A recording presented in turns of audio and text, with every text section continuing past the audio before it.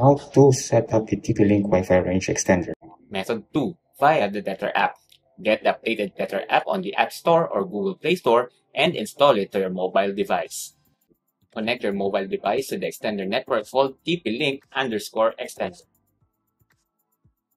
Open the app, create an account, and then log in. Once logged in, the app will find and scan your wireless extender. Once found, tap the detected extender. Set up a password on your Wi-Fi extender. The app will scan your existing Wi-Fi network. Select the Wi-Fi network you want to extend. Then, type your existing Wi-Fi password. The app will ask you to review and confirm your Wi-Fi settings.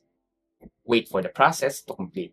Confirm the location you want to place the extender. Put the extender between the path of the source and your Wi-Fi dead spot for maximum coverage. After relocating the Wi-Fi extender, you can now join your devices to the new Wi-Fi extension.